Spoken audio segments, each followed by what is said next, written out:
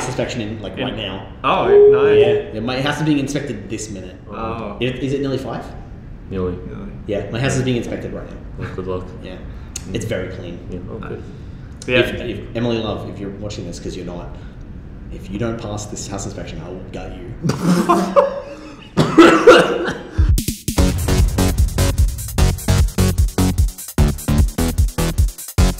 No, there was a Humble bundle. That's the reason we have money. That's like, okay, people shit on Humble all the time. Surprise Tech managed to get us in a really, really good spot with Humble. I think we did something crazy. We got front page covers featuring with the same key art. The deal was, I think we were selling a 4-pack, which included a deluxe edition for $10. Yeah. Shit. But at the time, I think we made 50 grand in like 2 days. Yeah. In that featuring.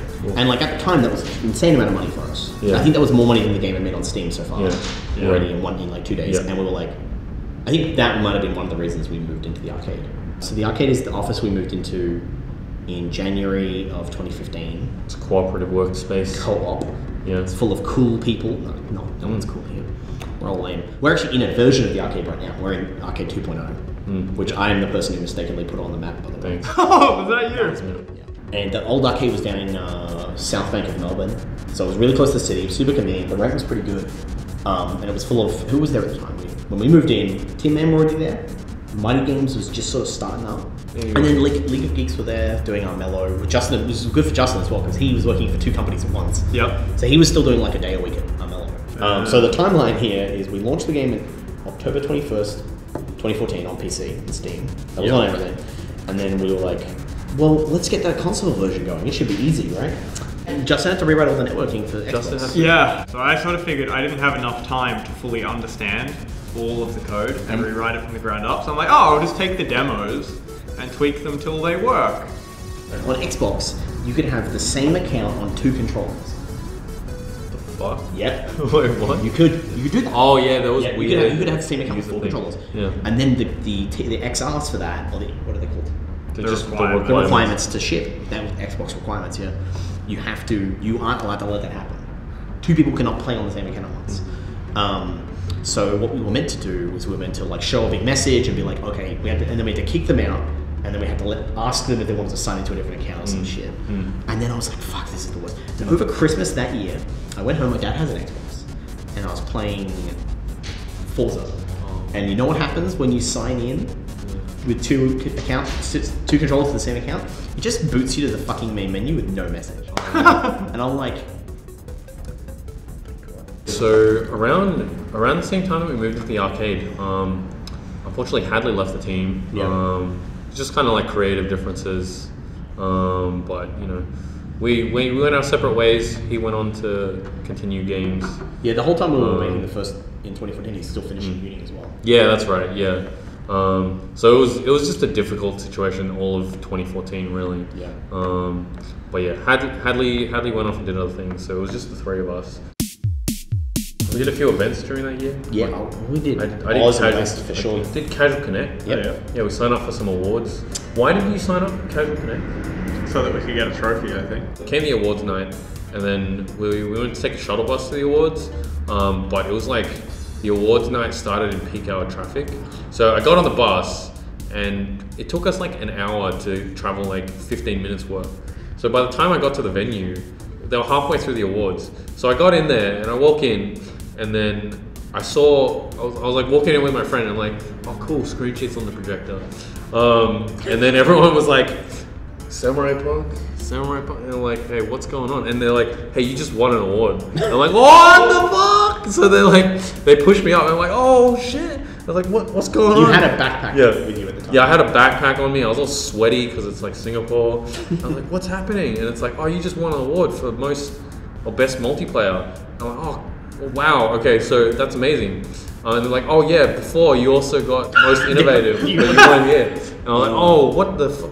So I was just like completely flabbergasted. So I just, quickly made a impromptu speech. Just like, thank you, Jesus. And the best thing was the day we started Exiles, the first day of the Friday, we got a think Chris just texted me, and he's like, "Oh, PewDiePie did a video for Screencheat, and it has 1 million views already." Yeah. And I was on my phone, checking the Steam settings. Yeah, he already like bought a jet and everything, and then it was like, "See you later, you have bitches." sold 2% more copies than yesterday. I was like, how is that possible? Yeah. That 1 million views translates to literally no sales, basically. And what did you do with the jet? I had to give it back, obviously. Well, I mean, ultimately that video translated to a lot more videos, like Markiplier, and I think Rooster Teeth were probably more inclined to do it. Rooster Teeth ended up giving us 3 videos in the end. Yeah. Thanks, Jack. That was, I don't know why I said that was sarcasm. Thank you. Yeah. Very good. Yeah. So actually, thank you for all the YouTubers who covered the game. Because you watched the including PewDiePie. Yeah. Like non-sarcastically, it actually really helped us in the long run. Yeah. We weren't getting paid at all. We didn't for pay a long ourselves. time. We were paying ourselves as contractors once a year. But Only because we had to. Because Film Victoria. yeah, because it was a small grant. Yeah, Film Victoria was like, okay, Because most of our money was going into marketing. Yeah. And then I guess that paid off. But it was most of our money went into that, paying the rent, and then we would pay ourselves like less than minimum wage once a year. Yeah. Just so we could live. Because both you were living at home. Yeah. You hadn't moved out yet. You're still at home. I went from a nice salary to nada. Nah, yeah. And we didn't start paying ourselves until after Screencheat launched on console.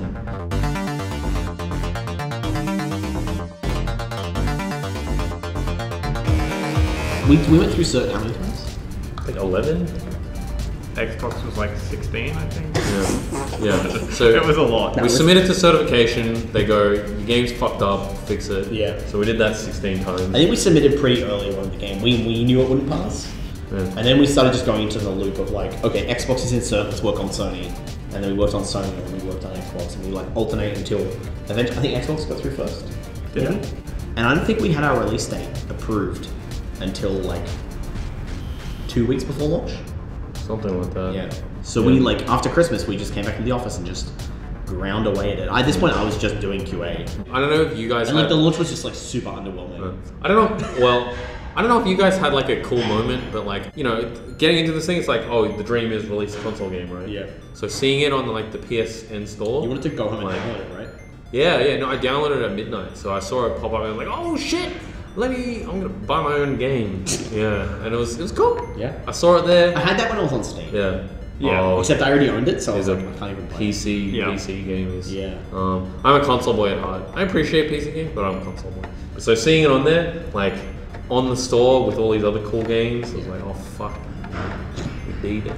The game ultimately was successful long term, but it never achieved any sort of stable user base online. So as a result, we were always kind of fighting a losing battle, we made the online way better over time.